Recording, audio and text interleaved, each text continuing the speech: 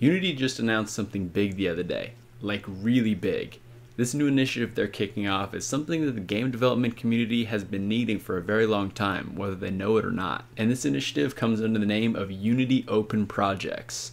Unity Open Projects are games created by Unity in collaboration with the game development community. So today I'm going to talk about this new initiative, what their first project is, and how you can contribute to this game yourself.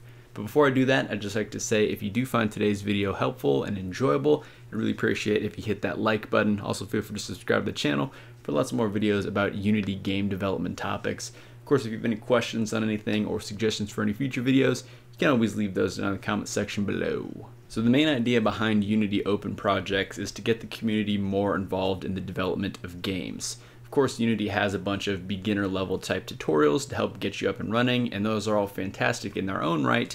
But once you go beyond that, things start to get a little more crazy. Just because in game development, there's so many different ways you can go about solving all the different problems that your specific game may have, there's never really a one-size-fits-all solution to these things. However, with these open projects, it's different because we're going to be creating one single game together, and then based off of the specific challenges that we face while developing that specific game, then we can make certain design decisions as well as programming implementation decisions to solve the specific problems that we're running into in the game that we're creating. And instead of this game being just kind of created by Unity in a vacuum and then just released out to the community, and then maybe with some documentation about why they made some certain decisions, the community is going to be involved the whole entire way. So as development progresses and we run into certain problems that we need to solve, we can kind of have discussions about different ways that that problem may be solved, and then we can come to a conclusion about which solution makes the most sense for this project. And I think these kinds of things are going to be incredibly beneficial for people who mostly develop games as a hobby and haven't necessarily worked for a game development company,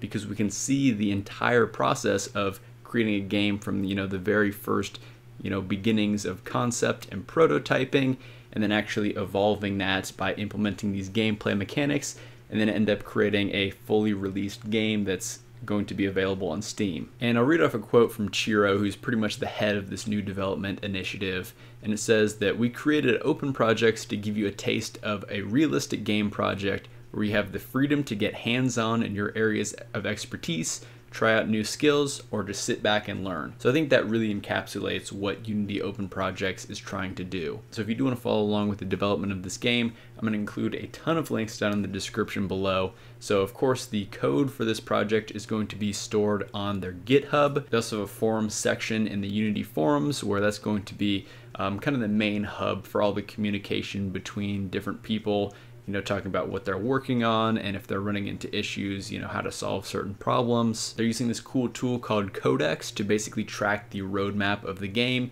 and that's kind of where the main tasks are actually going to be tracked about what's completed and what still has to be done. And they have another tool called Miro, which shows kind of the flow and progress of the game, basically starting from the title and main menu, and then loading into the game, and then kind of what that basic gameplay loop looks like. And they also are going to be doing live streams every other week, and basically on there they're going to talk about the kind of development progress of the game, and then we can kind of hash out some of the different topics about the development of the game that we still need to discuss. So as of right now for this first project, they've already started the development of it a little bit, so they do have kind of the main concept of the idea of the game that they want to create, kind of what the general scope is. They do have some concept art and a little bit of prototyping stuff to play around with. So they basically announced that this is going to be a 3D adventure game that's kind of centered around this like pig who's a chef, and I guess he goes to this island in search of some ancient recipe, and it seems like there's going to be some basic combat in the game.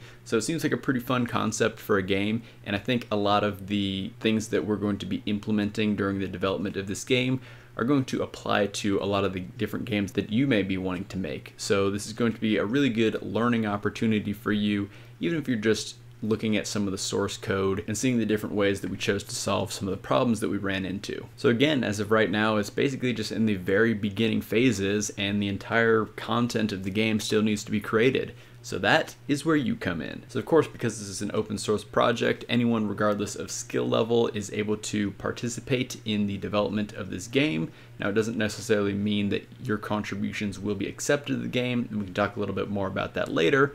But I do just want to talk about, why you might want to contribute to the development of this game. So of course, the number one reason is going to be experience. This is going to give you actual real world experience of what it's like to work on a development team working on a large project. Now, of course, the development team in this case can be many hundreds or even thousands of people, which isn't necessarily realistic for what a development studio would be, but you are still going to get that experience of what it's like working with other people and then working on your communication skills. Next up, if you do contribute to this game, that is going to be a huge addition to your resume or portfolio, to say that you contributed and you actually made some meaningful contributions to this Unity open source project initiative.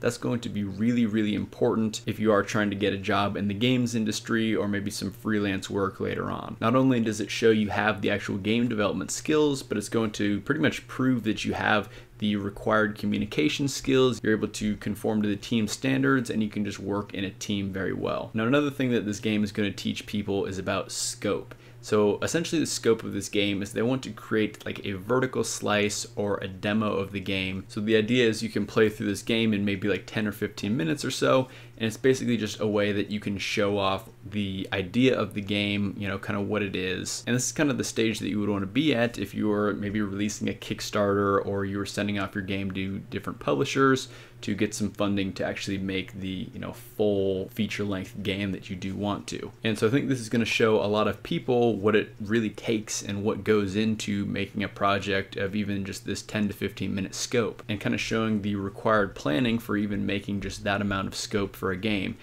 Unity has set up a bunch of really cool tools that kind of show the whole flow of the game and the content that does need to be created for that. And then finally, this is of course just going to be a way to learn new things. Whether you're contributing to the game or not and you're kind of just following along with things, you're definitely going to learn a lot, because of course there's going to be people discussing things in the forums. They're going to be doing live streams every other week talking about different things that are going on in the development of the game. And of course, if you're just browsing around through the code base, you're pretty much guaranteed to learn something new and figure out how different problems were solved during the development of this game. So finally, I do just want to talk about how you can actually contribute to this game project yourself. So Dapper Dino actually put up a video on his YouTube channel. Again, I'll leave that in my massive list of links down in the description below, and basically just kind of goes through the whole workflow of how to actually make contributions to the game.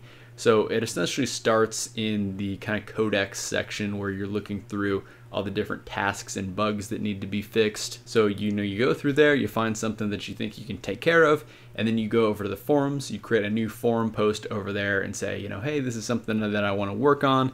I think I can do that, and here's kind of some proposed solutions I may have. And then basically once you get the green light, make sure no one else is working on it, then you can essentially fork the GitHub repository so you kind of have your own little self-contained version of that repository.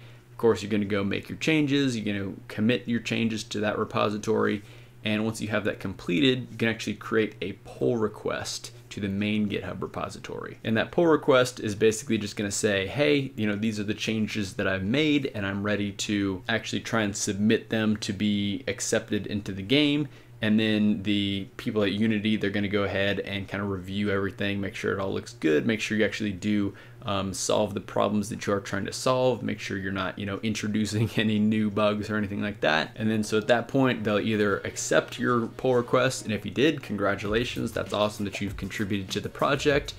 Or they may reject your pull request, and then they'll kind of give you some explanation of why they rejected it. Maybe it isn't up to their standards, or there was something you did wrong in the process, but they will let you know. But anyways, I just wanted to chat a little bit about Unity Open Projects because I think it's such a really awesome initiative. Please do let me know down in the comment section below if this is something that you are planning on participating in.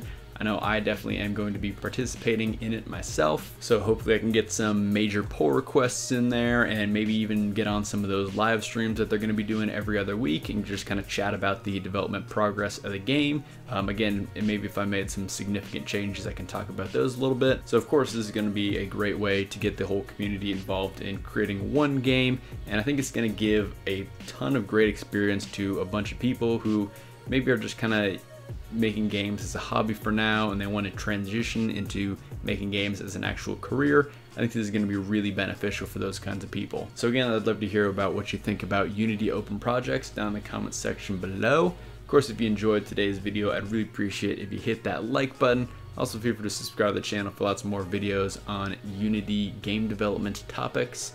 Anyways, I hope you have a fantastic rest of your day, and I'll see you in the next one.